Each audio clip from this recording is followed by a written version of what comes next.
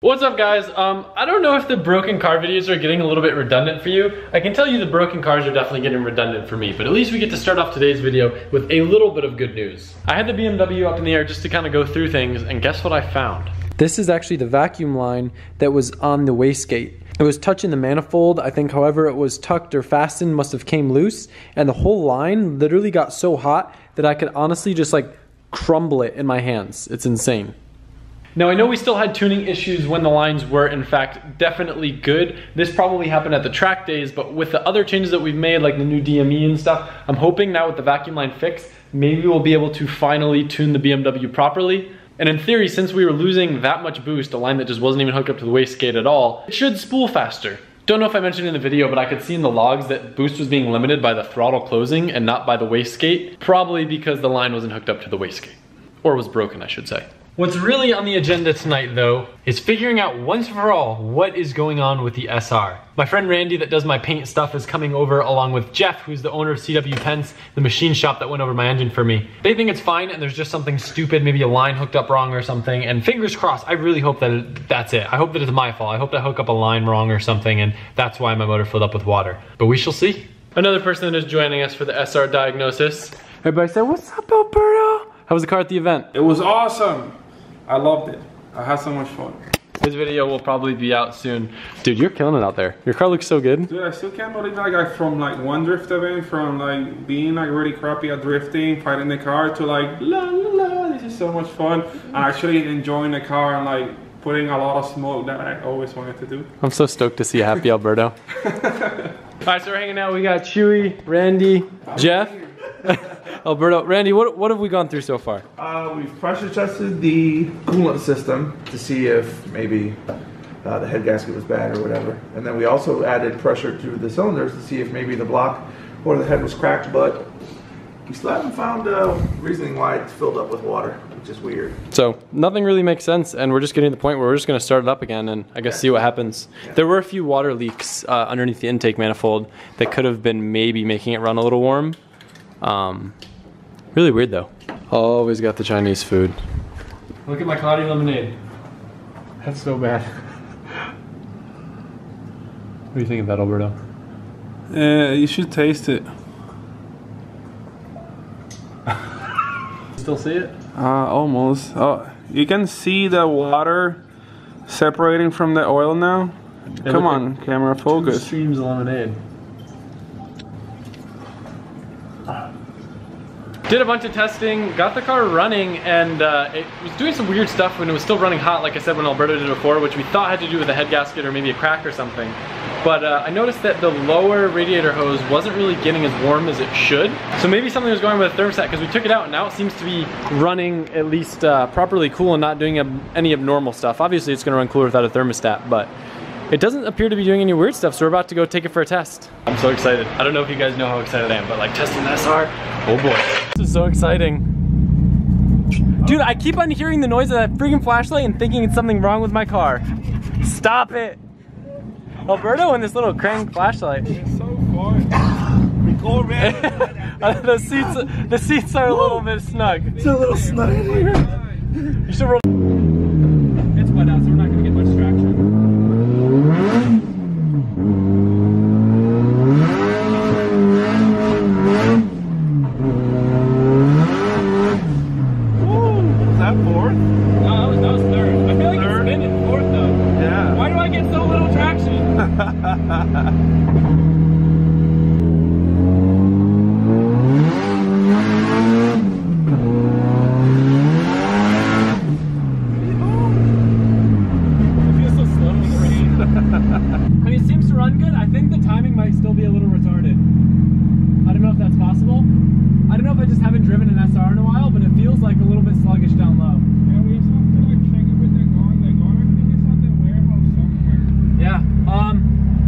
Other than the timing feeling a little bit off, like temps are really good.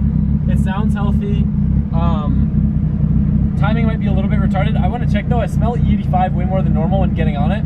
So I want to check blow by and check just to see if anything else weird is going on, like leak wise. But I mean, it seems healthy. Good. I'm happy for you. Hit about 24 pounds of boost. It's fast. It was spinning in like 4th. Yeah, fourth gear was like breaking loose. What the heck? Alberto, does this feel as weird to you as it is to me? It does, but it seems to be working. I'm like, It kind of makes me a little nervous. Like what? Yeah. Like what the heck? it's like, is this fine? Was that a fluke thing? Like what? Like what? What even just happened? I don't even know. Like we're all asking ourselves the same question over here. Like we're all shaking our heads, like, so this happened, but then now it's like it didn't happen. Everything's fine. It's like it's very suspicious.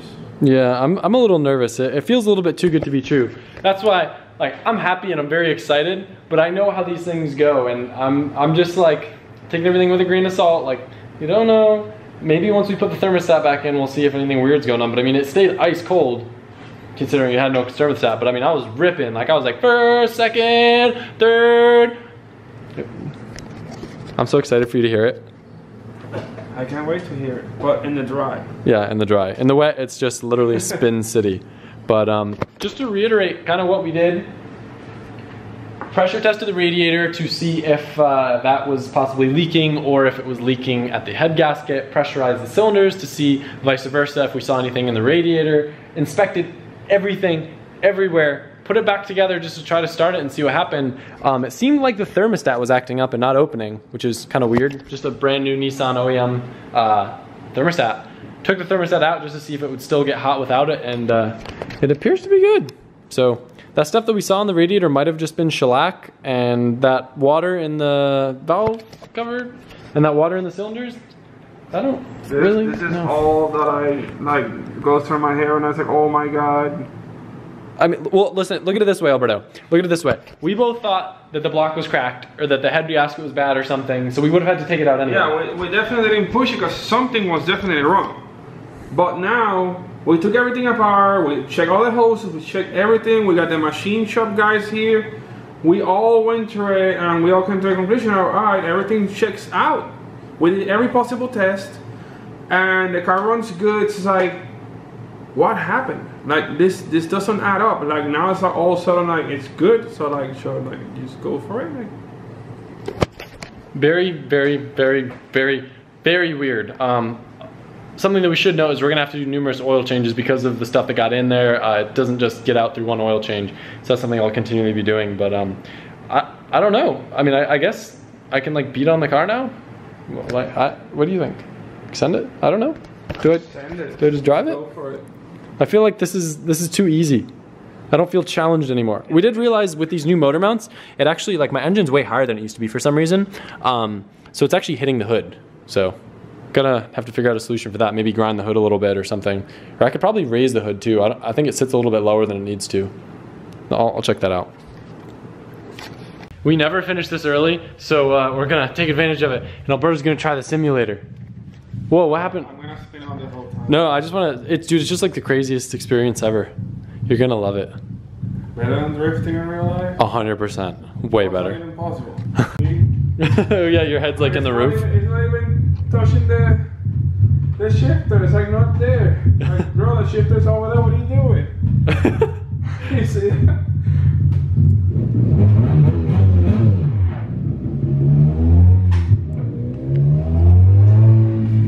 Let's see how it feels first with this.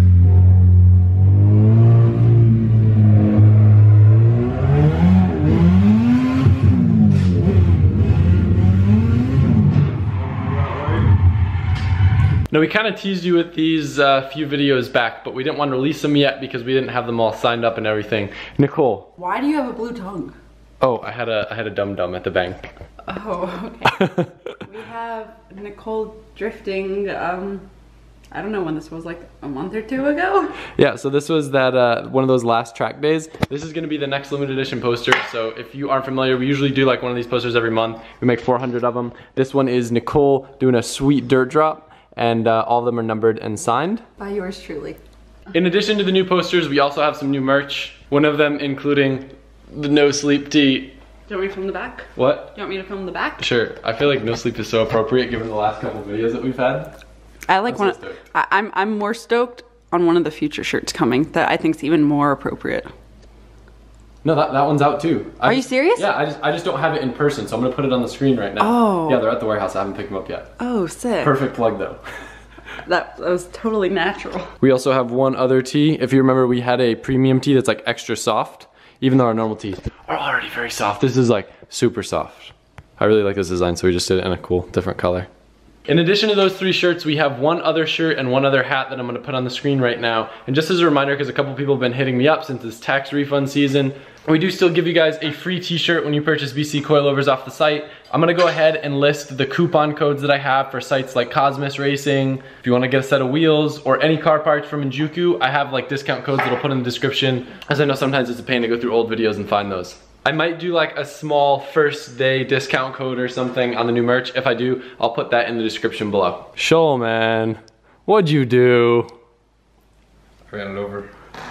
Oh no, G7X number 5. You left it on the middle of the driveway, I didn't know. Yeah, it is kind of my fault. I tend to leave things and forget where I left them. No, I was driving and the switch tracks were out there and I thought that was a little bump. No, that bump was my camera, dog. It felt kind of excessive, so I was like, whatever, and I got out and I saw it just dead. Poor camera, RIP, bro.